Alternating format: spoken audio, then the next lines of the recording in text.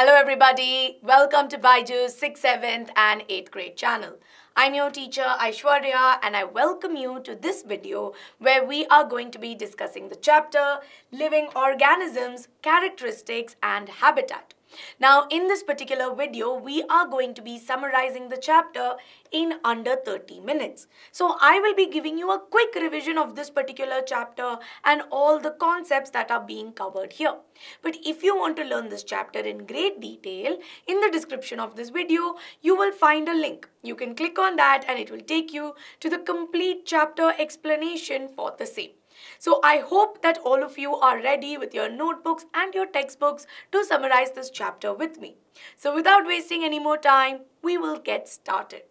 Now whenever we talk about the concept of living, we say that living things are those which can move around like you see behind me. Living things are those which breathe, or we say that living things are normally found eating and feeding on food, while things that don't do either of it are said to be non-living. So often the things around us can be differentiated into what is living or non-living, or what I can say is biotic and abiotic. So we can say that biotic components include all things which are living. Yes, like plants, animals, microorganisms, all of that. While on the other hand, if you see things like air, water, sunlight, they are not living, right? We normally say that they are non-living. Similarly, if you see even, let's say when we compare things like table, chair, pen, we always say that all these things are non-living. So what is my basis of saying that, let's say, plants and animals are living, while air, water, sunlight, pen, scale, water bottle, car, they're all said to be non-living? Are there some characteristics that will help me distinguish between living and non-living? Yes, of course. So we see that there are some characteristics, or I would say some features that will tell us that, okay, if all these features are there, then this particular thing is living. If not, it is non-living. So let's have a look at some of these features. Now, first and foremost, the primary thing that we see is that all living organisms grow.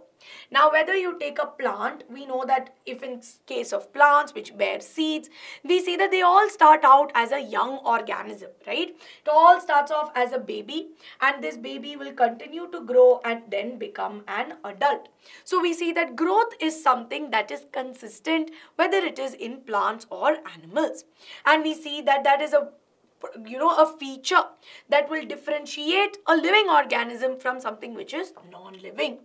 While on the other hand, we also see that for growth to happen, if let's say me as a young one has to grow, I require certain nutrients. I need certain food items. So we see that living organisms feed on food, right?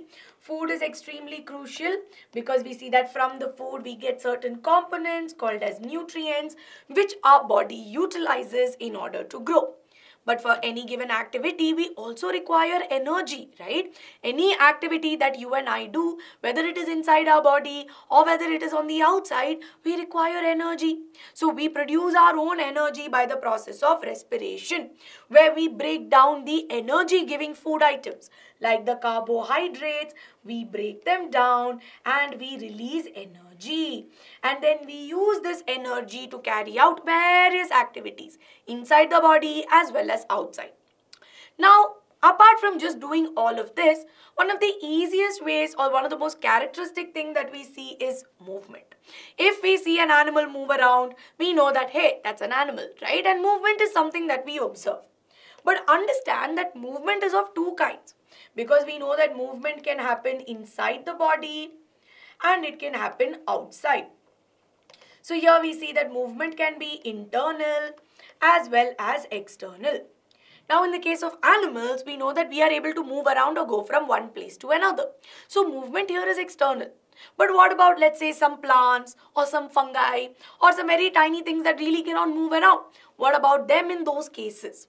Well, you see, in the case of plants, we cannot say that just because they don't move, they are not living, right?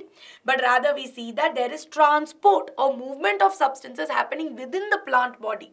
So we see that things like water, nutrients, minerals, they are all being transported inside the plant body. Similarly, in our case also, we see that there is various transport happening internally as well. So movement is both external as well as internal. Now, mind you, one more thing that comes in the case of plants is that plants prepare their own food. Now, in our case, we might be dependent on other organisms for food, but plants prepare their own food. And for that, water is extremely essential. So, movement is also something that we see. Now, another very important thing is response to stimuli.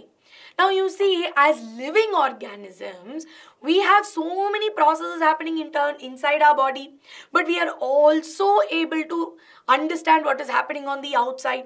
Now, right now you are watching this video, and if I suddenly talk softly, you are able to realize that.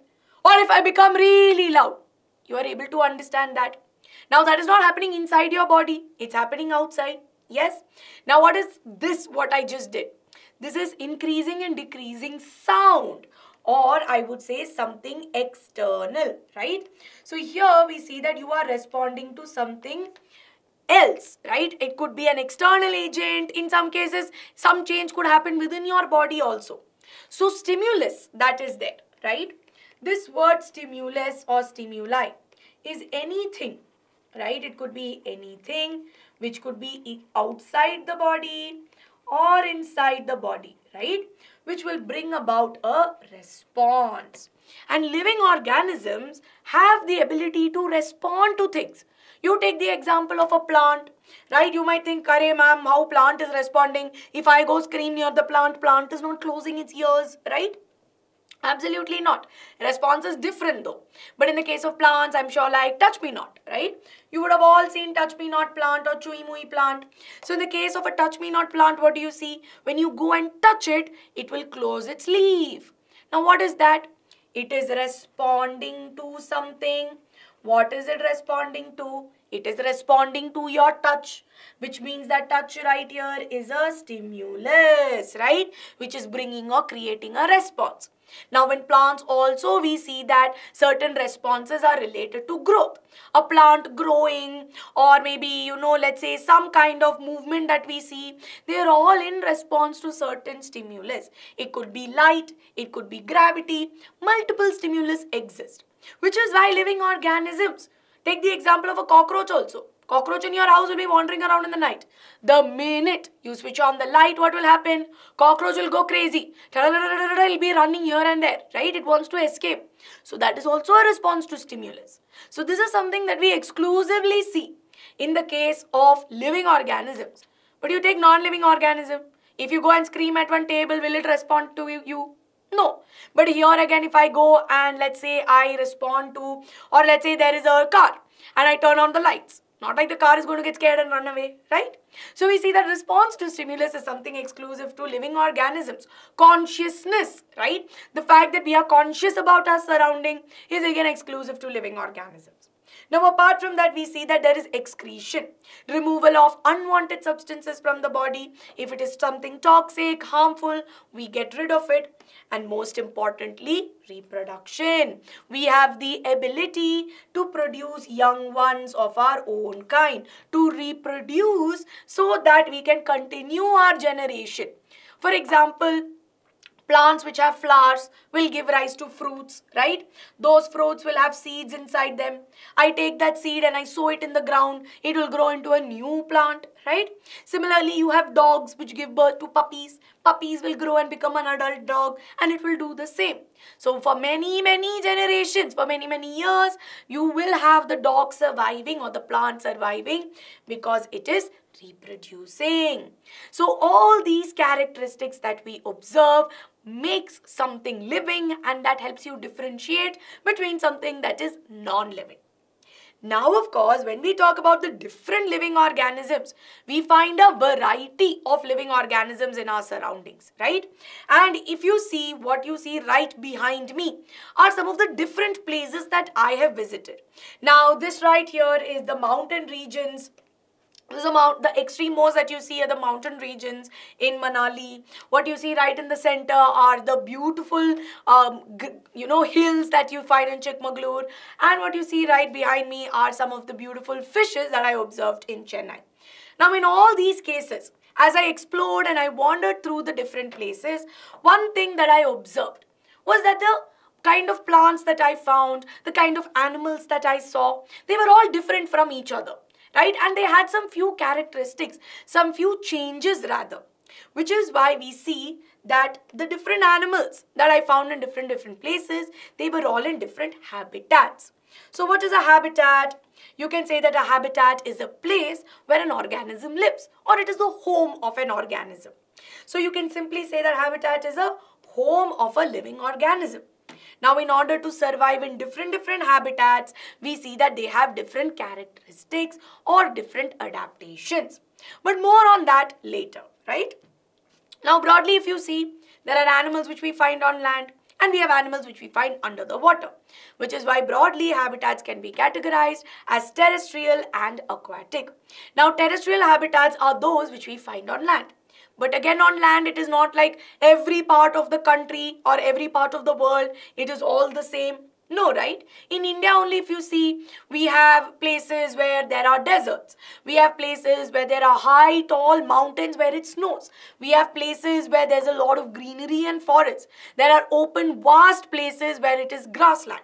Which is why broadly we can say that terrestrial habitats include deserts, forest and grassland, mountains and polar regions. While your aquatic habitats include marine habitat and freshwater habitat. Now they're all different from each other, which means in order to survive in specific habitat, we see that animals and plants over a period of time have undergone certain changes or certain modifications in their body. So over a period of time, they have undergone certain changes or modifications where they develop some specific features that help them survive in that area.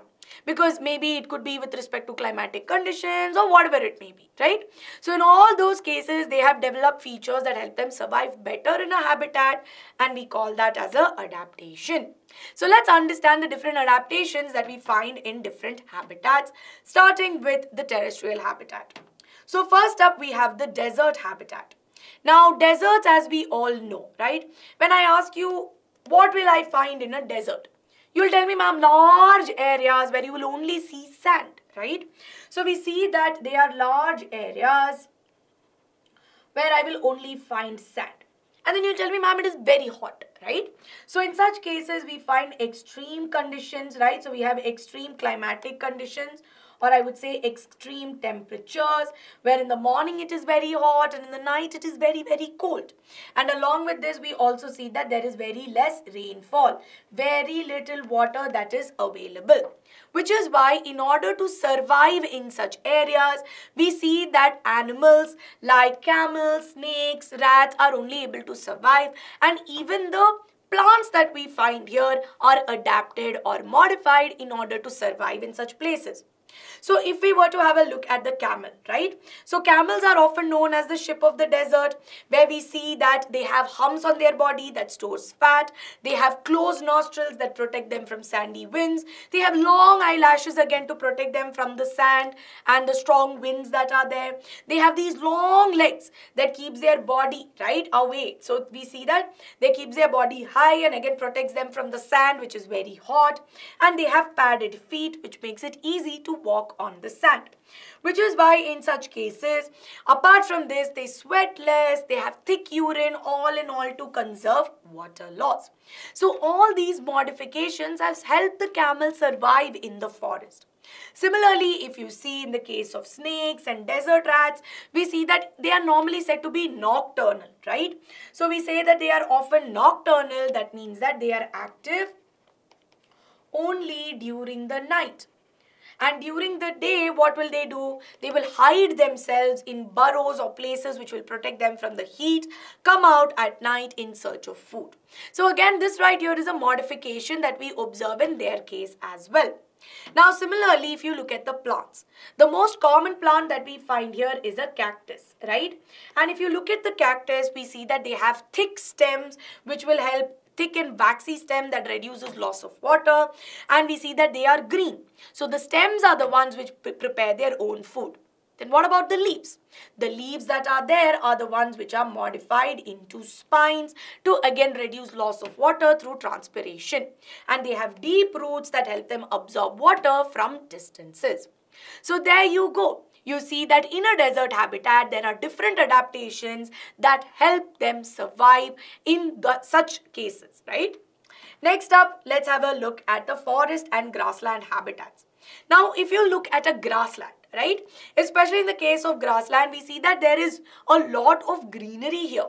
Large areas of forest that are spread across widely, and large areas of grass which is spread across widely. And we see that they receive more amount of rain when compared to the deserts, which is why they have diverse kind of plants that we find, different kinds of animals as well. And normally we see that in such grassland areas, right, we see that there is a predator. We see that there is a predator as well as a prey. So a prey is an animal which normally gets hunted on, and a predator is the one that hunts other animals for food, which is why normally we find deers, lions and all of that in grassland areas. Now we see that in order for a lion to capture its prey, it has sharp teeth that will help them, tear the flesh, and sharp claws that can go and attack the prey. While prey on the other hand has eyes on either side so that they have a larger range of vision. They have long ears so that they're very sensitive to hearing, and we see that they have long legs that will help them run and escape. Now these are in the case of grasslands. But in the case of forests, if you see, we see that there are many trees in forest, right? So you have tall trees, and we see that again we have the concept of predators and prey even in the forest. But adaptation in forests are quite different, because in forests normally we see that their body, let's say the kind of skin that they have or the patterns on the skin will help them camouflage or hide between the plants. Or in such cases the predator has such striped pattern that will help them hide and hunt the prey. And the prey also has the ability to camouflage and protect themselves. So in such cases, we see that frogs are one such animals which have the ability, or the body color is a greenish in color so that they can camouflage and protect themselves. Similarly, we also see that there are caterpillars, where normally caterpillars are hunted by various birds and other organisms, and they also have a greenish color that helps them camouflage. Next, of course, we have the mountain habitat. Now the mountain habitat that is there is normally, again, we see that they are at a higher altitude from the sea.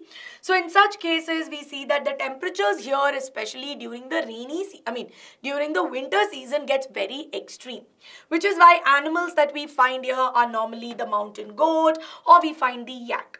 And in both cases, they have thick fur, they have strong hooves, they have very thick, they have thick skin that protects them from the extreme conditions and also helps them climb and walk around in the rocky regions. While the plants that we find here are normally conical shaped trees, right? What we often call as Christmas trees. And we see that the leaves that they have are needle-like. So they have needle-like leaves so that the snow or the rain can slide off easily. And they are cone-shaped again so that the snow can fall off and it can again protect itself, right? So these are different adaptations that we find in mountain regions. Now moving on to polar regions. Now polar regions is where we find extreme weather, right? Now you have the North Pole and the South Pole, and regions in and around the Arctic, or what we call as the Arctic regions, have extreme temperatures, very, very extreme temperatures. Mostly it is covered throughout with snow all throughout the year, which is why we see that in the northern pole we normally find polar bears, in the southern pole we normally find the penguins. Now in the case of polar bears, we see that they have a thick layer of fat that keeps them warm. We see that they have whitish fur that helps them in camouflage, and large feet which give them a grip on ice. And all these conditions or all these adaptations and features help them survive in these extreme conditions. Now let us move on to the aquatic habitats. Now in the case of aquatic habitat, we again have marine aquatic habitat and freshwater. Now marine habitats are those which includes your sea and ocean, right? Now in the case of sea and ocean, we see that the salt is very, very high, or we say that they are extremely saline, which is why the animals that we find in marine habitats are also such, where they are adapted to such conditions. Now, normally animals that we find here are whales, octopus, fish, and kelp. Now, in the case of fishes, if you see, we see that fishes have a streamlined body, which is broad in the center and narrow at the edges, which help them swim in the water through the ocean currents and cut through them with minimum resistance. They also have fins, tails that help them swim and move around. They also have gills that help them breathe underwater. Now, on the other hand, if you look at whales, again, they have a streamlined body, but we also see that they have blowholes which are located on the upper part that help them breathe. Now, we see that this allows them to breathe in the air when they are closer to the surface so that they can stay underwater for a longer period of time. Now, of course, we also see that in the case of dolphins as well, we observe this particular feature. Now we have kelps which are again found underwater, and we see that they have the ability to survive strong waves and turbulent water as well. And last but not the least, octopuses are there, which again we see that they have these 8 tentacles, they have no bones in them, and of course they can camouflage and attack their prey.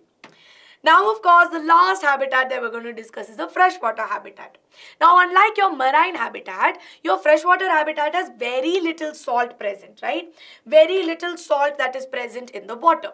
And normally, your rivers, lakes, rivers, lakes, ponds are all said to have freshwater habitat or come under that category.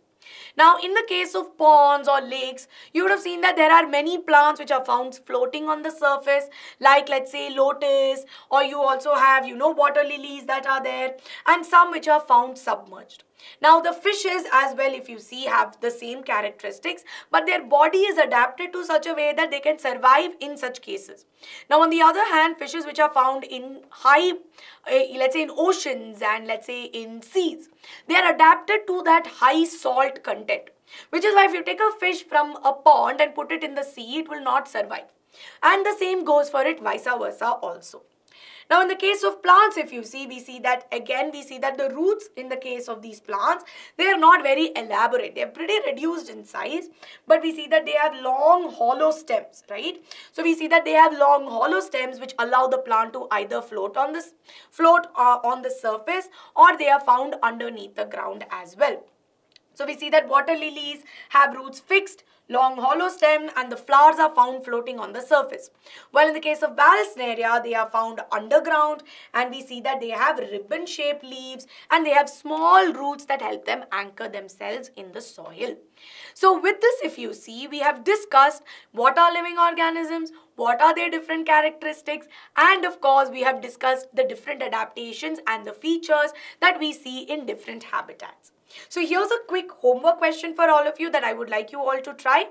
List down some of the key adaptations that we see in a grassland habitat. So this is a homework that I would like all of you to do, and make sure you write the answer. So thank you so much, students, for staying with me till the very end. I hope you enjoyed this particular video. If you did, do not forget to like this video and hit the subscribe button on the channel. Hoping to see you all very soon. Up until then, take care, lots of love, and bye-bye.